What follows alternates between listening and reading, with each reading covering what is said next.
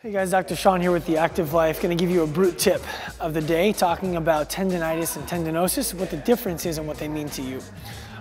Common flaw that we see in the medical diagnostic field this day is that things get garbage pail diagnosed. And what I mean by that is you go to the doctor's office with elbow pain, right? I have pain over here, doc. I'm not really sure what it is. If you guys can't see, it's right here, right? Or maybe it's on the backside over here, wherever it is. And you walk out of the doctor's office with the diagnosis of tendinitis, and they tell you to rest. And sometimes that's great. And sometimes that's exactly the opposite of what you need. So I want to start talking to you guys a little bit about what the differences are so you can understand and start making some decisions for yourself. Please understand that anything I'm telling you today is not necessarily a medical prescription. I don't know you. I haven't evaluated your structures. You need to start making some decisions for yourself. But this is a way for you to start thinking before you even go to the doctor. So, tendinitis is by definition an inflammatory process. What we have here is the tendon drawn. These lines represent the tendon, and these dots represent blood, other material that's in the area where the tendon lives. That's the inflammation. Itis means inflammation. When you exercise, blood flow to a tendon increases. When the blood flow to this tendon increases, that dot saturation goes from a little bit painful right now to a whole lot more saturated and painful. And what happens when it becomes more saturated is we ask the tendon to kind of spread and the space around it gets compressive, and that hurts. That's what tendinitis is. The first rep is the best, the last rep is the worst. It keeps getting worse rep to rep to rep until you feel like I just probably shouldn't be doing this. That's tendinitis. Best remedy for tendinitis, unfortunately, is going to be rest. Sometimes bracing distal to the area, so if my elbow hurts over here and I throw a brace on that supports my arm over here and makes the tendon pull from this spot, that can be beneficial. You can go to any surgical supply store and get a tennis elbow brace. That'll help a little bit, but again, the best remedy for tendinitis is going to be rest and a really good diet.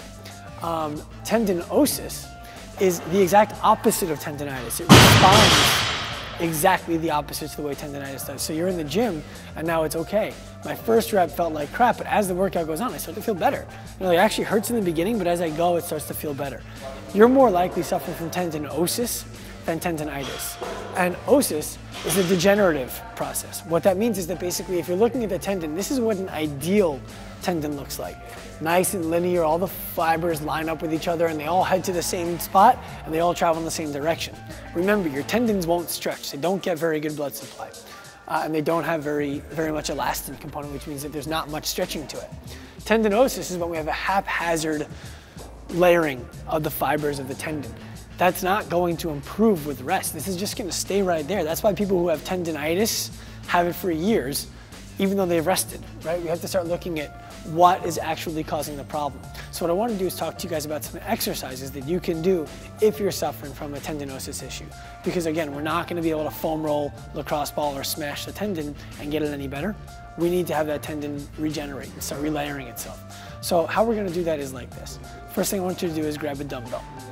You're going to go ahead and you're going to set up on a box, you're going to set up on a bench, whatever it is that you want to use, the end of a table, it doesn't matter to me.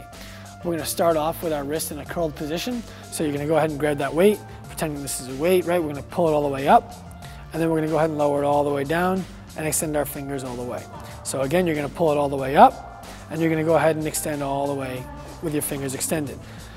You notice I did the first round with my elbow bent. The next round we're going to do, we're going to go ahead and straighten our elbow out. By straightening our elbow out, we start to affect the muscles that cross the elbow. I don't expect you to start to figure out whether the muscles that are damaged, the tendons that are damaged, are short of the elbow or long of the elbow. Don't worry about it, we're going to hit both. So by doing the same thing, we're just going to go ahead and extend our elbow and repeat the same process, flexing the hand with the opposite arm, and then extending the hand and the fingers down, all the way to the end with the elbow extended. These are what we call eccentric wrist flexion exercises, and they're going to go a long way into helping your tendinitis. Oh, excuse me, not your tendinitis, your tendinosis. So I hope this was helpful for you guys in deciphering what you need to do differently for tendinitis and tendinosis. Until next time, let's get moving.